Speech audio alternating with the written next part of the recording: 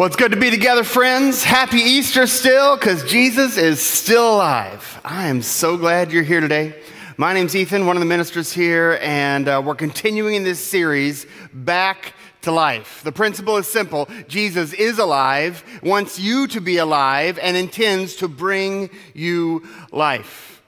Just a little bit after the verse that Laurel read, it says, we are God's handiwork, created in Christ Jesus to do good works, which God prepared in advance for us to do.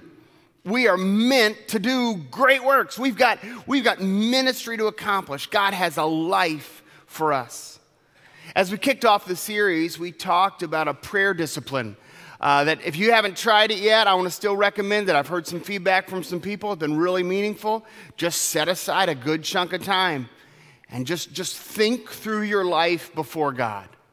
And just say, every place, God, where I can just kind of stay on autopilot, I'll just stay on autopilot. That'd be great. But if there are places that need to change, if there are places where I need to make a move toward life, you just reveal that to me and make that clear. I've had some meetings last couple of weeks with people that feel like they've just learned so much about God's direction from their life just by setting aside that time for prayer. And then last week, we talked about what it would look like to bring our relationships back to life. And we said to pull that off, we would need to take 1 Corinthians 13 and let that be our strategy for our relationships. Love is patient. Love is kind. Love keeps no record of wrongs.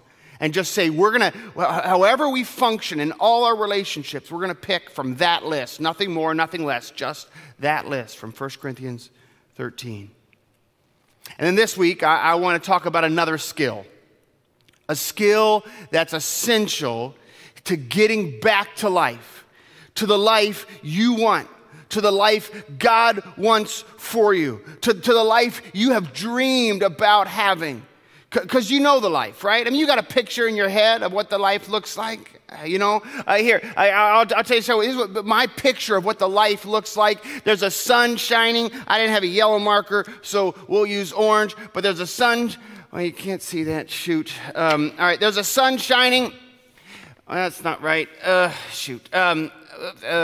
That's a basketball. Anyways, there's a sun shining up in the sky. You get that? There's a sun shining. And then there's sort of a fence here.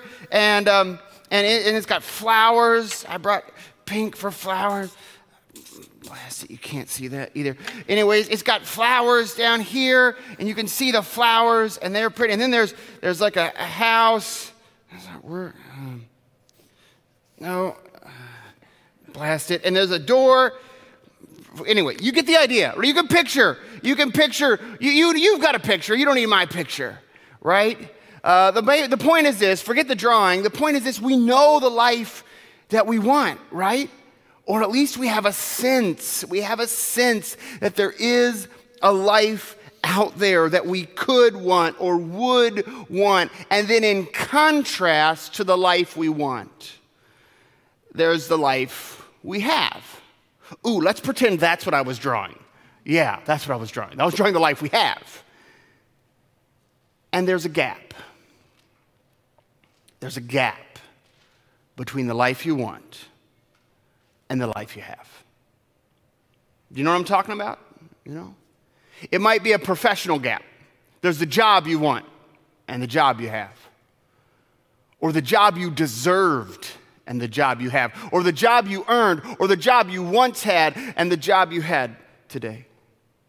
Maybe there's a relational gap. The relationships you wanted, or the quality of relationships you had, or the number of relationships you had, and the relationships that you've got.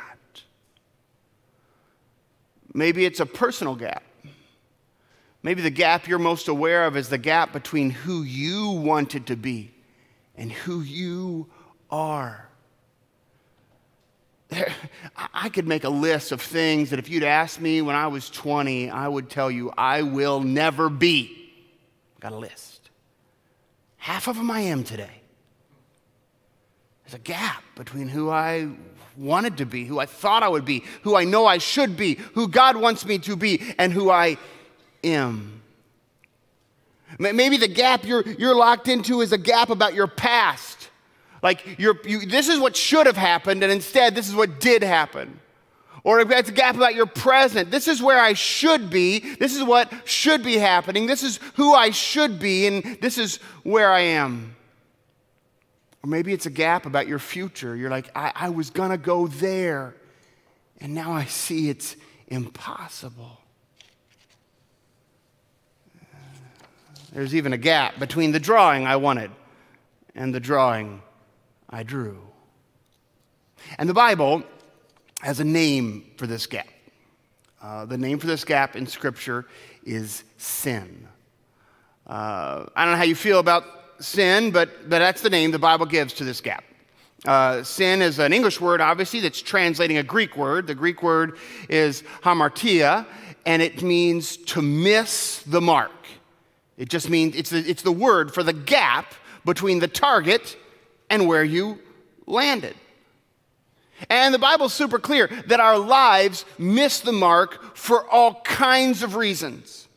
You know, sometimes our lives miss the mark just because the world is broken, right?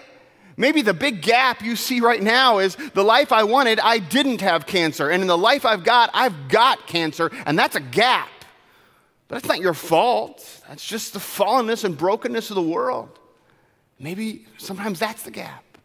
Or maybe the big gaps you see are about what others have done.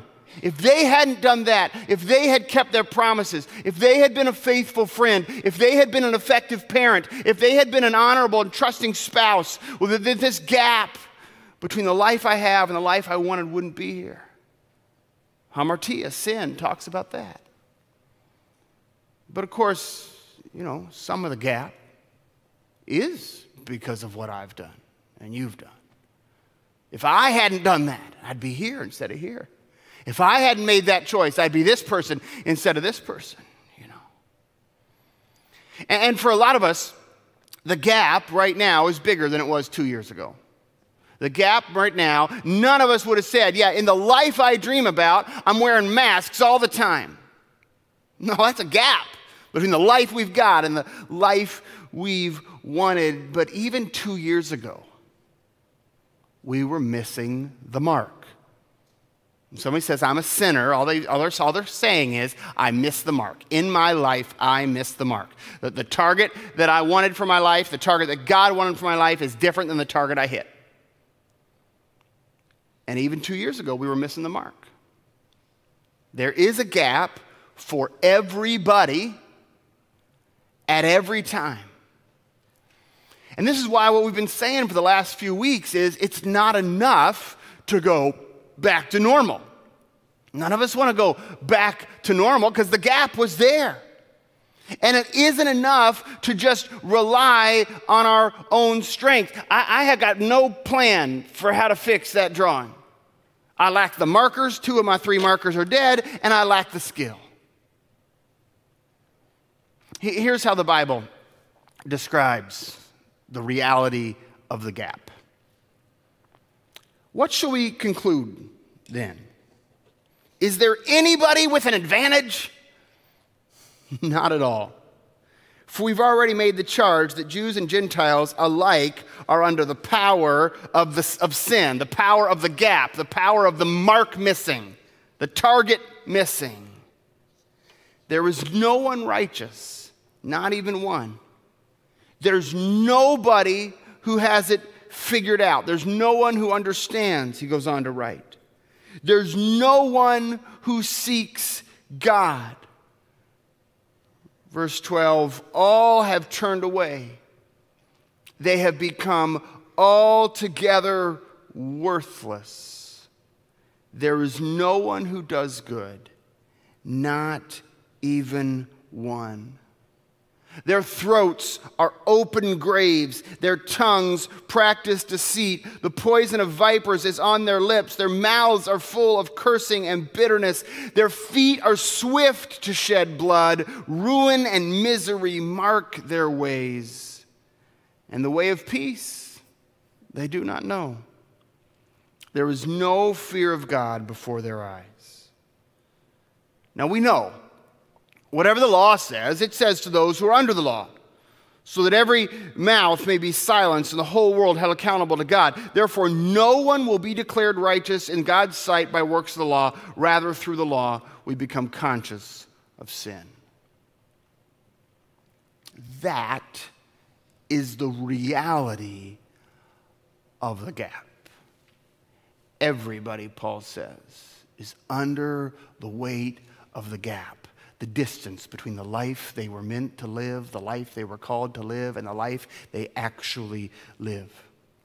And Paul says God's law, God's way for our life, its main function is just to clarify the target so we can see the gap.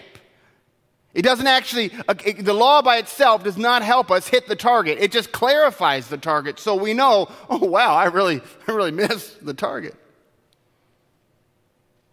And again, I want to be clear, I know the gaps in your life are for all sorts of reasons. Some of them are somebody else's fault. And some of them are the world's fault. And some of them are your fault. But the gap's there, Paul says, for everybody, all the time. Nobody has an advantage in this contest. There's nobody who's kind of up, who's winning this game. And how we respond to the gap, of course, varies a lot. Some of us just, by personality or by upbringing, we obsess about the gap. And maybe you're here today, and I'm even worried right now that I'm just feeding into your sense of guilt, that you just obsess about the gap. And you've got a sense of victimhood. Maybe the gap that other people caused in your life, or guilt, the gap that you caused in your life. Some people respond to the gap by ignoring the gap. They deny that sin even exists. They deny that there even is a target, They stick the arrow in the ground and then draw circles around it. I could pretend that was the drawing. That's what I want my life to look like. That's what I think. I think the sun actually does look like a crossed out basketball, That's what I actually think the sun looks like. They just deny that there even is a target problem. But the gap doesn't get any less real just because you pretend it's not there. And over time, the gap weighs us down. It might start out little at first, but over time, the distance between the life God created you for and the life you actually live, it begins to be heavy. The wages of sin increase and the weight becomes unbearable, and soon we can't even live the life we're living, much less living the life we were made for. I was 13 or 14, hiking with my scout troop. Did spend a lot of time on the trail with my scout troop, and one trip, it was a 3-day, 2-night trip, and on the first day, there was this one kid who just spent the whole time bragging about how much stronger he was and how faster he was. He was running off ahead, and the scoutmasters were calling him back, and we were super annoyed. And so the next morning, as we were loading up and packing up, a couple guys put a few rocks in the bottom of his pack. And then every so often as we hiked along, if you were behind him, you'd just pick up a rock and tuck it in a pocket. And of course, the jostle the pack, he didn't feel it. Or if we stopped for a break, somebody would take some big rocks and put them in the top and kind of pack him in where he wouldn't notice, little by little, so he never noticed that the pack was getting heavier and heavier. And pretty soon he wasn't the fastest in the troop. Not long after that, he was in the back of the line, huffing and puffing, barely making it, and we were delighted. We stopped for lunch, of course, and he just in exhaustion just threw his pack off, and rocks spilled out from every nook and cranny, every little pocket and place, and we were seriously busted. Our scoutmaster did not think it nearly as funny as we did. I still actually think it's a little bit funny. I probably shouldn't, but I still do. But I remember that story because that's sometimes what happens to people who are weighed down by the gap, Sometimes when somebody's already weighed down by the gap, other people show up to pile on the rocks, to point out their mistakes, to pile on the shame, to pile on the guilt, to make clear what they failed, to make it clear that they missed the mark, and it just gets heavier and heavier. And sometimes even the church does that, and when the church does that, that's the church at its worst. Sometimes when somebody becomes aware of the weight of the gap in their life, somebody comes along, shows up to preach despair. There are a lot of people preaching despair in our world right now. And sometimes despair sounds like what we think it sounds like. It's traditional despair. It's hopeless. Just give up, it sounds like. In fact, maybe you thought if you heard that thing from Romans chapter 3 that Paul is about to preach despair. There's no one righteous. Just give up. Maybe that's where you think he's going. But I've heard recently another kind of despair emerge that I want to warn you about. When people see somebody weighed down by the gap, weighed down by the mark missed of their life, weighed down by the sin of their life, I've heard a new version of despair I want to warn you about. It's the despair that sounds like this. Oh, you're fine. You're fine. You're good. You're good just the way you are. Everything's fine. That's a beautiful drawing, Ethan. It's gorgeous. You know? And the reason we adopt this strategy is, of course, because we're trying not to do the judgment and shame strategy where you pile on the rocks, okay? And that's a good impulse, but it's a bad strategy. To go to somebody who's weighed down, crushed by the weight of their sin, and tell them, oh, you're fine. That's the way your life is supposed to work. That's the way your relationships are supposed to. Yeah, you're supposed to be angry all the time. There's no problem here. You're supposed to leave a wake of destruction and dysfunction behind you. There's nothing wrong here. You're good. You're perfect just the way you are. That does someone no good. That is just as despairing as the person who says you're hopeless. Give up now. What we want is to be healed for the life we want, not to be told that our sickness is fine, just to stay that way. Because sin is real. The gap is real. The weight we are carrying will crush us if left unchecked. And in my defense, sometimes we were not jerks. My scout troop, this is, that I'm thinking about. I have another memory from about a year later. New guy, just joined the troop, scrawny little kid named Steve. Never gone overnight hiking before, and so he had borrowed a pack from an adult friend. Great big backpack, practically taller than he was. And he had packed way too much stuff. I mean, clearly his mom had helped him pack like they were spending a week at the beach. Canned food, all kinds of stuff. That pack was so crazy heavy. One of the scoutmasters had to pick it up and put it on his back. He staggered like a drunk man the first step he took. So we could immediately see that he was in trouble. We stopped for a break, probably not even 200 yards up the trail, because this kid was dying. And the first thing he did after he stepped down his pack was one of the older scouts went over and reached in the top and took out a 24-ounce can of peaches, put it in his pack. We hiked on a little bit. He made it maybe 150 yards farther. We stopped again, and this time we just said, all right, open your bag. And we just started passing out canned food to the whole troop. Everybody got 2 or 3 cans.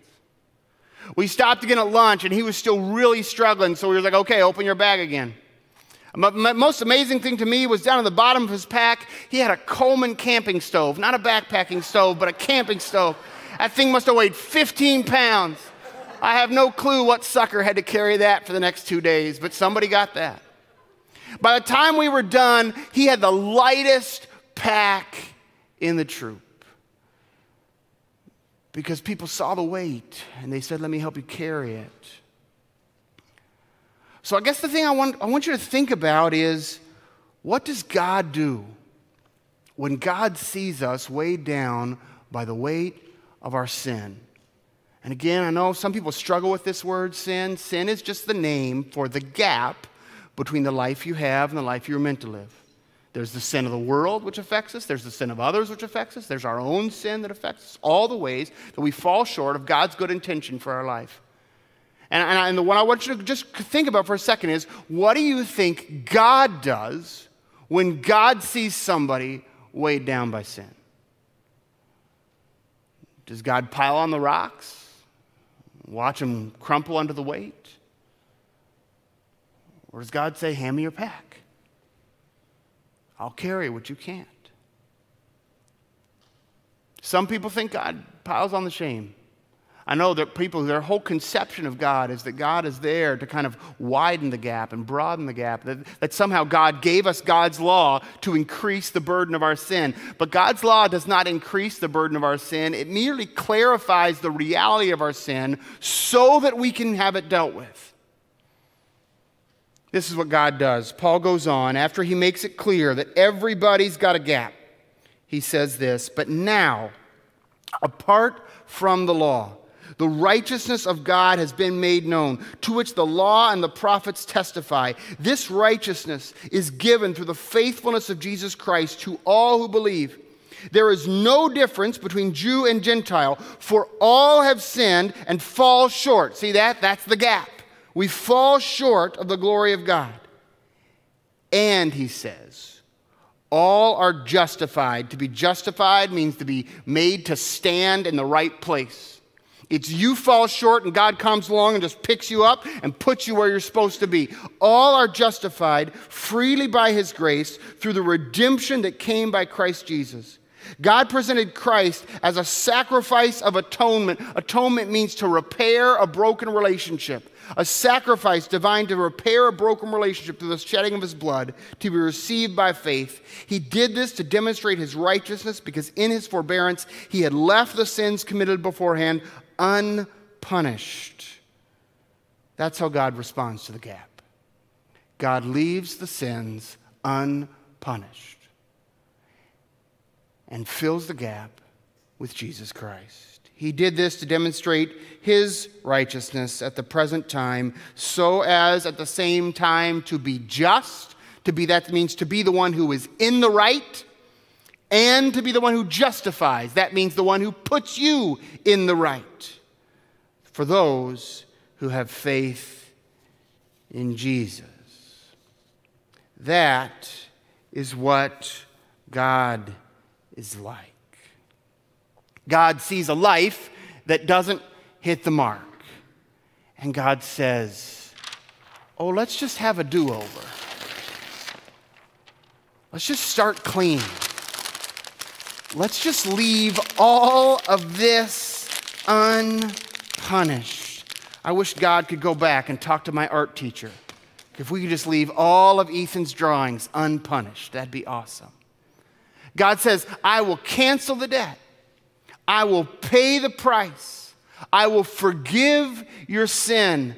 I will finish the race. I will complete the gap. Whatever distance remains between the life you live and the life you were intended to live, I will fill that distance so that you will live the life I made you for. And it doesn't matter the reason. Maybe the gap is because of the corruption and evil of our world. God says, I've overcome the world. Maybe the gap is because of the cruelty of others who have abused you and victimized you. And God says, I will make you my child and protect you from your enemies. And maybe the gap is you. And some of the gap is, and you wonder about the character of God. And you wonder, what will God do when God realizes that a lot of it is my fault? What will God do?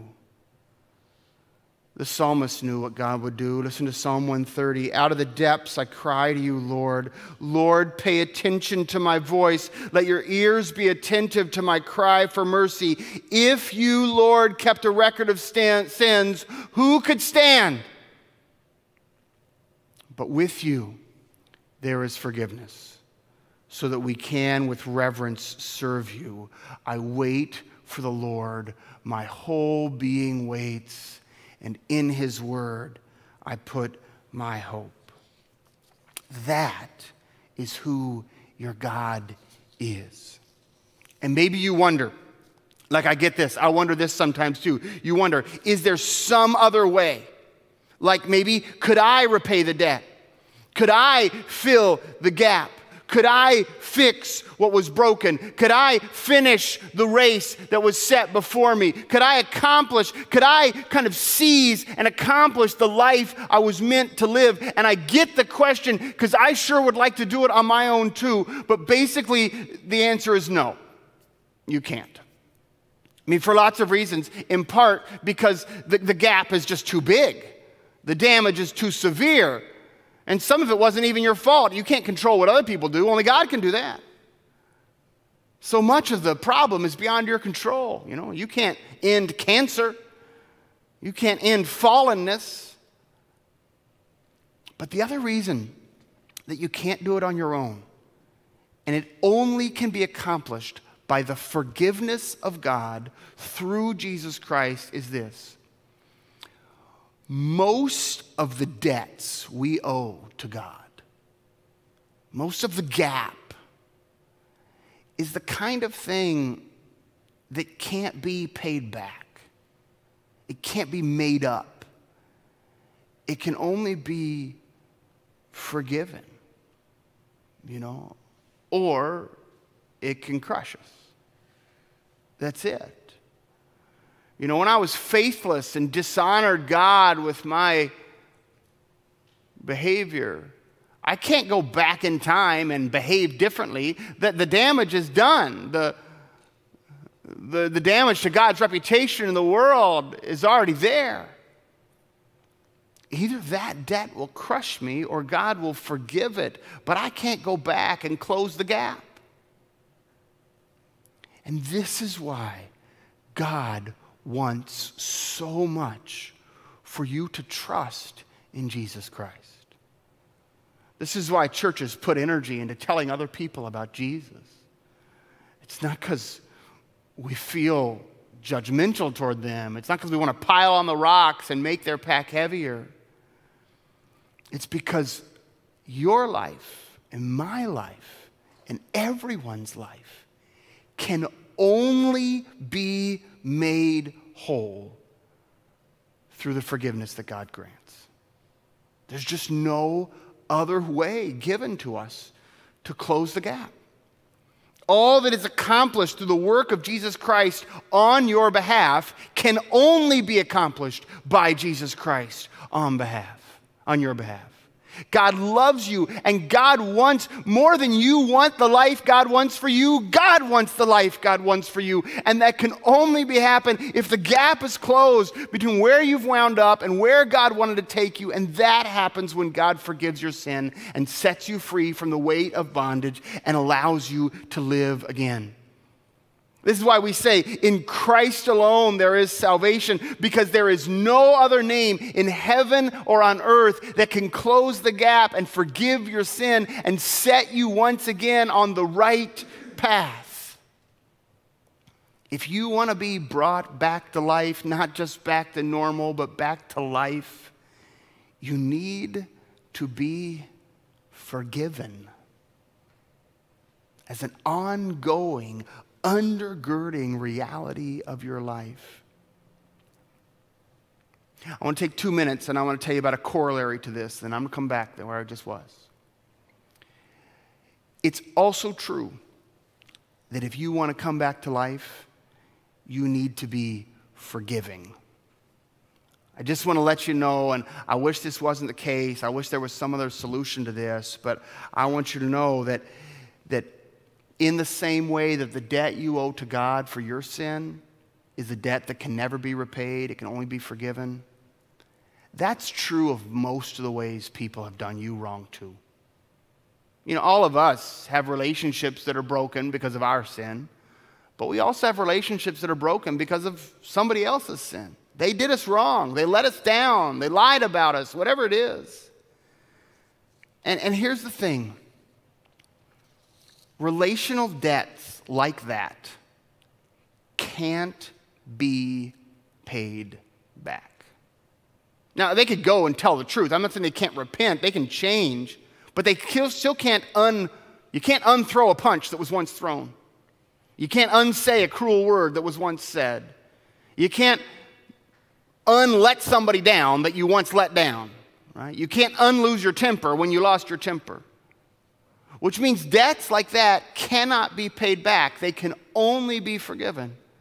This is why Paul writes, bear with one another. And if someone has a complaint against the other, just listen, if someone has a complaint against the other, and I sort of expect Paul to say, well then stick it to them for all they're worth. Get it back. But he doesn't say that. He says, let them off the hook. As the Lord has forgiven you, so you must forgive. And I just want to tell you, some of you right now today have a broken relationship that you would like to see healed. And you are waiting for someone to repay a debt that they can never repay. Even if they wanted to, they couldn't pay it back. And the only way forward is going to be for you to just say, I forgive you. You don't have to pay back the debt. Now, we could talk more about what, that repentance is part of this and new patterns of life are part of this. I'm not saying stay in a relationship where you're getting abused. But I'm saying if you're waiting for them to pay something back they can't pay back, well, you'll wait a long time. Some of you have a broken relationship with yourself for the same reason. You let yourself down. Maybe you let yourself down in one big act of foolishness. Or maybe you let yourself down systematically over decades. And you're so mad at yourself and you won't forgive yourself. And I just want to tell you, you can't pay yourself back. That's an unpayable debt. God is ready to forgive you. Maybe you should be ready to forgive yourself. Because the Bible's just super clear that all of us who have been forgiven by God, listen to this, all of us who have been forgiven by God are expected to share that same kind of forgiveness with others. But if you want to be a forgiving person, it starts by being a forgiven person. And when you pretend there is no gap, God cannot forgive you. What is there to forgive? When you pretend everything's fine, there's no sin to look at here, what is God supposed to do? When you pretend that you know how to fix the gap and you don't need God's help, God cannot forgive you. For you have said that's your responsibility, not God's. But when you are honest with God, that the gap is real, and that you can't close it on your own. That there's a difference between the life you do live and the life you wish you lived, the life you should live, the life God calls you to live. And that difference is a name, hamartia, missing the mark. In English, sin. When you're honest with God that it's there and it's real and you can't close the gap, and the results of your sin are making the life you live not the life you want to live, and making the lives of those around you not the lives that you wish they could live and God wishes they could live. When you do that, God is faithful and just to forgive. That's what God does. And Jesus says, come to me, everybody who's weary and heavy laden, crushed by the gap. And he says, I'll give you rest. And if you want that, if you want God to close the gap, to pick you up and place you in the right place, to forgive your sin, pay back the debt, and set you on the path to life, if you want God to unburden your life and forgive everything that you've done wrong, if you want God to protect you from your enemies and protect you from the fallenness of the world, you might wonder, well, what do I do? How do I get into that? That sounds pretty good. Well, Peter was once asked that question, and he said this, brothers and sisters, repent and be baptized, every one of you, in the name of Jesus Christ, for the forgiveness of your sins, and you'll receive the gift of the Holy Spirit. And that invitation has not changed. Still today, if you want God to pay back your debts and set you on the right path and close the gap, we respond the same way. We repent to turn from our own way to God's. We're baptized into Christ. We receive forgiveness of sins and new life in the Holy Spirit. And I just want to say, if that's a decision you've already made, then today, would you just go back to God? I'm going to pray in just a second. Would you just pray with me? Would you just go back to God and say, God, I still depend on you to close the gap. I still depend on your forgiveness in my life. And if that's a decision you've never made, I just want you to know I think you should. God is desperately waiting for you to accept his opportunity to forgiveness. God loves you so much, and God hates the way that you are weighed down by your own sin and the sin and brokenness of our world. And God wants to lighten your load. And I would just pray that you would do that. We're going to sing some songs here. First, about the way we should be loving to others, because we are forgiven, so we should be forgiving. And then we're going to talk about Christ and the salvation he offers. And if you need to take a step of baptism today, or you just want to talk to somebody about, I want to be forgiven, I want my debts paid, I'll be up front. You can come talk to me while we sing. Let's pray. Gracious God, we wish the gap wasn't real. And sometimes we pretend it isn't. And we wish we could close it on our own. And sometimes we pretend we can. But only you, God, can give us a fresh start. Only you, God, can pick us up from where we are and place us where we were meant to be. Only you, God, can accomplish for us what we could never accomplish on our own. And so now we come to you in prayer, God. We come to you and we just say, Lord, forgive us our sins. And teach us to forgive the sins of others. And if there are people who need today to respond in baptism, I just really pray that you give them the confidence to come down here and talk to me as we sing together. We offer you our whole lives, trusting in the salvation that comes through Christ alone. We pray this in Jesus' name. Amen.